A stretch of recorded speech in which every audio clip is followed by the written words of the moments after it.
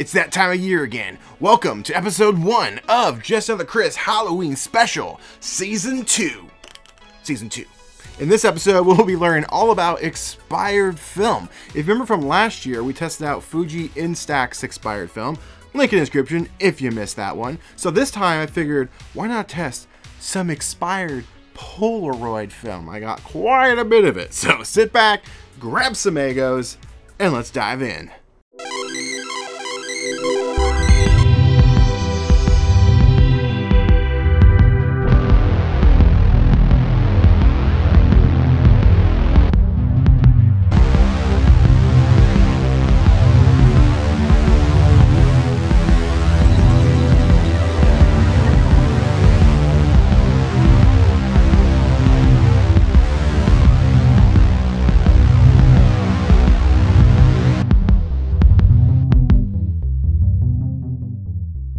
The film we'll be testing today are I-type film, 600 film, Spectra film, and even some Mio film, Polaroid film. I have doubts on this one, but we're going to test it out. Special shout out to Dave Knopp for sending the Mio film, and huge thank you to Caleb and Alex for graciously donating a Spectra film for this video. Links to their socials will be down in the description below, and plus you'll be seeing them pop up in this video.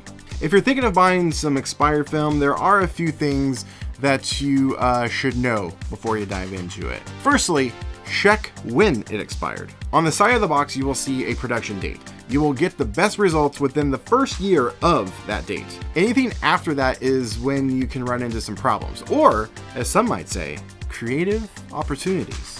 In each photo, there's a chemical pod that develops a photo. So when you take a picture, as the photo ejects, what it's doing is it's spreading that chemical across the image.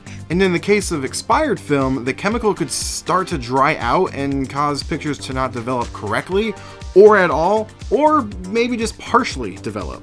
But with expired film that you do get results with, the results could come out like your images being foggy, or with this ghostly streak across the picture, or just color shifts, just to name a few. The other thing to keep in mind is the battery.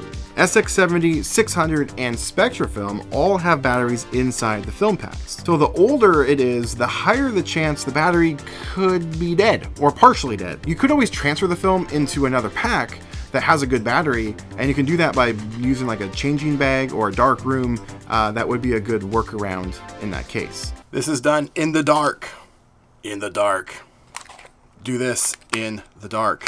Or if it is 600 film that you are using and there's a dead battery, you can always pop that into an I-type camera and you would be good to go, since those cameras don't need a battery in the film pack to operate. There's a battery built into the camera. Storage. If you're buying the film from someone, be sure to ask them how they have had it stored.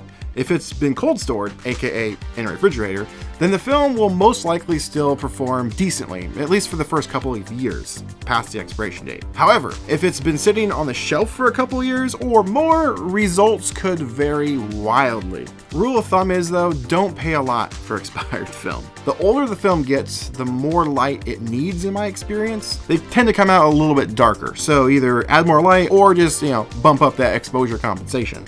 Now let's take a quick break and look at this Mio film. It's kind of its own special category. It's Polaroid film, but it's basically a rebranded Instax film. And I'm pretty sure this expired either in 2008 or 2003. I'm not 100% sure.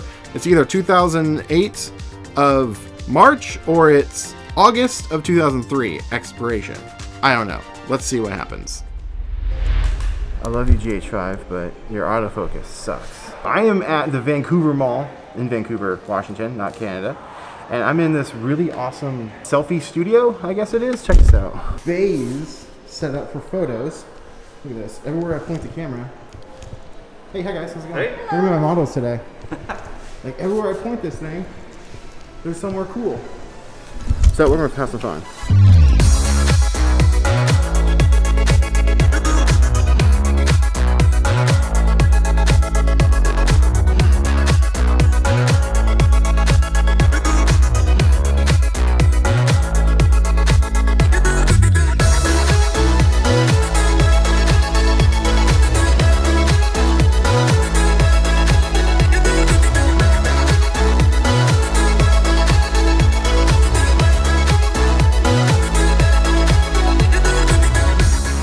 This is the Polaroid Instax film. It's not Instax though. It's Polaroid Mio. Okay, it's either 2003 or 2008. Ooh, it smells really weird. You wanna smell it? Oh, weird. You wanna smell it? It's dissipating. It was stronger. But I don't know if that's a good thing or a bad thing. Take your bets to see if this will actually work. Alright, I guess you'll be the test subject. You have the cool glasses and everything. Alright. I'm gonna shoot some bright colors with bright light because I think it's probably gonna need that. Oh no. No. It spread some, but I don't think so. I don't think it's gonna work. Let's find out together. And yeah, so none of those photos actually worked, unfortunately. That's a huge bummer. I was hoping to get at least one photo, but no, this stuff, if you find it, stay away, it don't work. Expired film can be super fun to mess around with. It adds that extra level of you just never know what you're gonna get in your photos. As an extra bonus test, I traveled to Ohio recently and shot some of these photos for this video. What I normally do is when I travel, I have TSA hand check my film. That way it doesn't go through the x-ray. But one of the Stranger Things I-type packs I left open and put it through the x-ray anyway. Didn't use it while I was there, didn't get to it. So it traveled back with me again and I didn't hand check it and I had it run through the x-ray again. I wanted to see what would happen. Would it ruin the film? Let's see those results.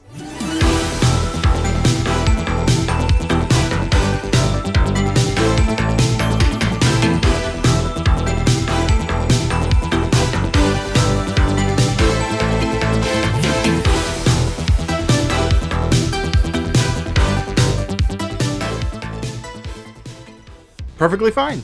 There's some color shifts, sure, but that's mainly due to the date of the film, because it is a couple years expired, and as well as the lighting. I shot most of these indoors at a mall under fluorescent lights, so you're gonna get some interesting colors with that. But honestly, the Stranger Things film, I think, is my favorite of all the expired films. It gives a really, really unique look. What do you guys think? Leave a comment below, let's chat. So, is expired film actually worth buying after all this? I would say yes, just don't go out and spend a lot of money on it. I had to, unfortunately, to make this video.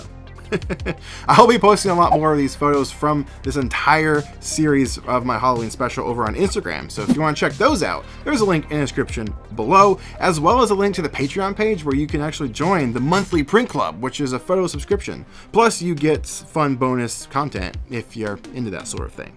And be sure to check back tomorrow for the next episode, which is all about instant photography hacks. I can't wait. It's gonna be a really, really fun one. Now, get out there, make some art.